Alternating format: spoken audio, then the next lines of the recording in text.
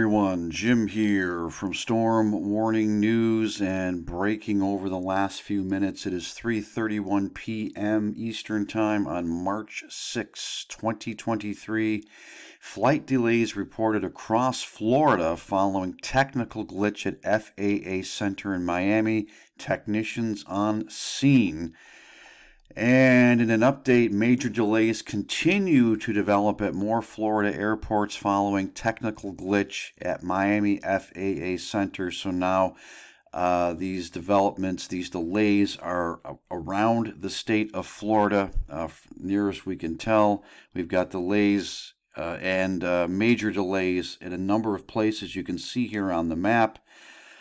We will see where this goes. Who knows? Something to keep an eye on for us, folks. Who knows what'll be next, my friends. Please keep yourselves safe out there. Keep pressing into Jesus. Remain prayerful. Keep looking up. This is Jim signing off. Until the next time, God bless you.